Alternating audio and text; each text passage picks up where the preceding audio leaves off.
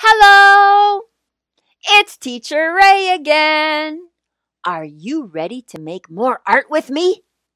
Okay, let's go! Paul Klee for Kids, Lesson 2 with Teacher Ray. You will need a flat surface to work on, like a table or a desk. Some paper,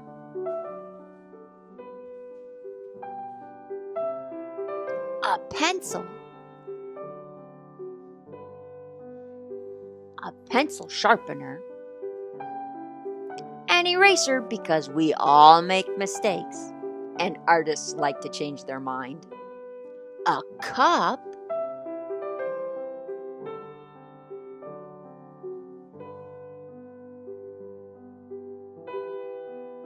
and lots of crayons.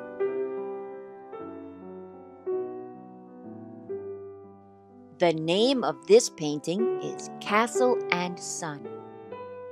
Paul Klee painted this in 1928. He used oil paint on canvas. This painting is of a city. Remember the squares from Lesson 1? Do you see squares in this painting? What other shapes do you see in this painting? Paul Klee not only loved colors, but shapes as well. Can you see how he uses shapes in this painting? Do you see a city? A sun? We are going to make our own Shape City pictures, much like this one by Paul Klee. We are going to begin by folding our paper to make a grid so that we have rectangles to work with.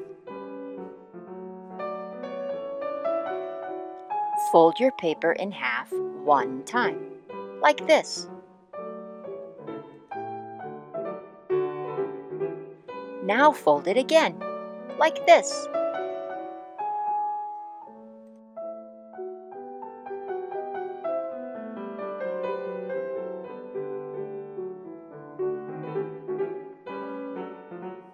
And one more time to make 3 folds, like this.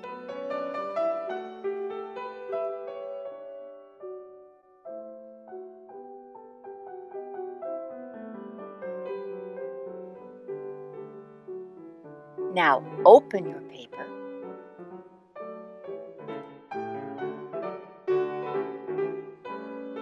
You should have 8 spaces. 1, 2, 3, 4, 5, 6, 7, 8. Turn your paper and fold it one time the other direction, like this.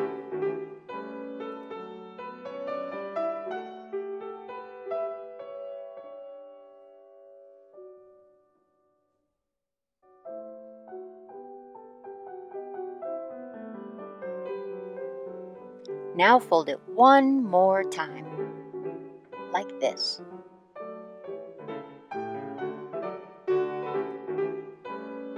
Open your paper again to see your grid.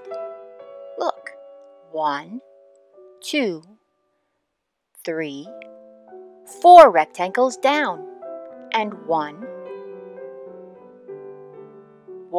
2, 3, 4, 5, 6, 7, 8 across. There's your grid. Good job. Okay, now that we have a grid to begin with, we are ready to add more shapes. You can add triangles, squares, circles, and more rectangles. Look again at Paul Klee's painting. Look at all of those shapes. See the sun? Isn't that a beautiful circle? We are going to begin by making a sun. Remember that cup I said you would need? That's what we will use to make circles.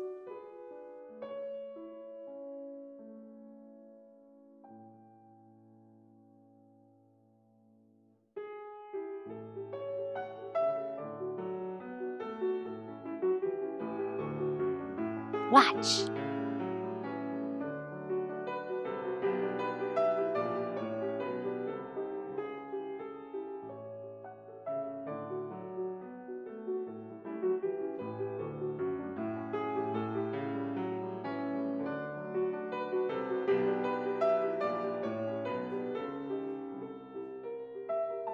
Isn't that terrific?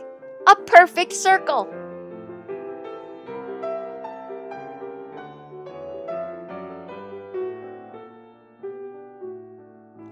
Now let's add more shapes. We can use the folds in the paper to help us make straight lines. And those lines can help us make our shapes.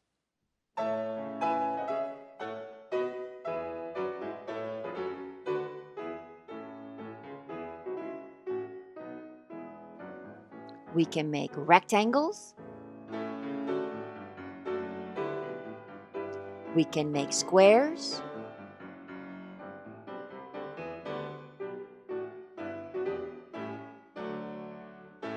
And we can make triangles. Remember, we are making a picture of a city, so we need lots and lots of shapes.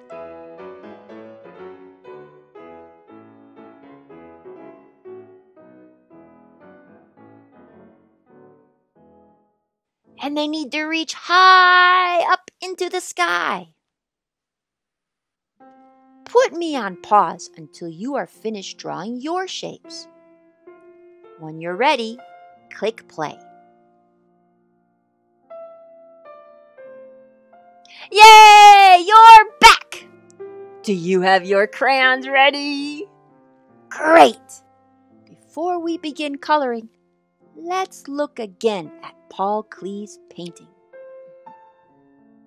See how many different colors Paul Klee uses?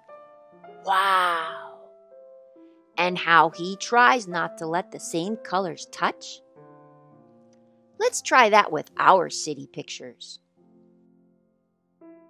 Remember how you used colors to show feelings in Lesson 1?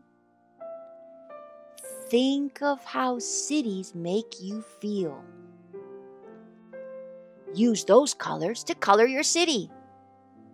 You can start coloring anywhere you want. I'm going to start with my sun.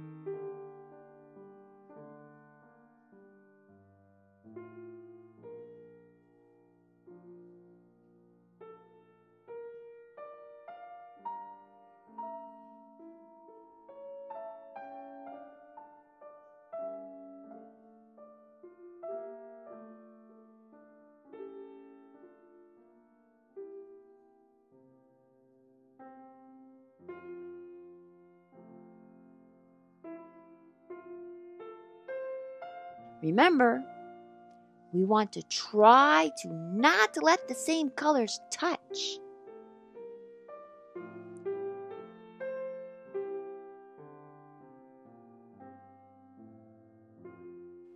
Remember the rectangles from our grid? We can use those to color our sky.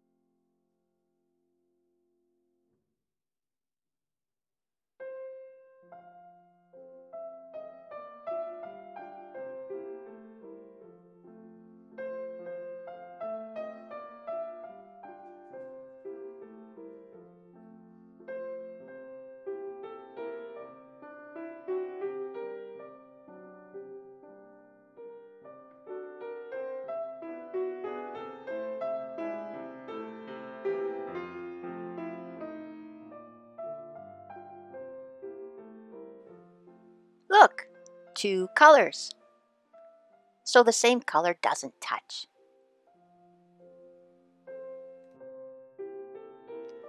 Put me on pause until you are finished coloring. When you're done, click play. Are you finished with your city picture? Would you like to see mine? Okay. Ta-da! What do you think?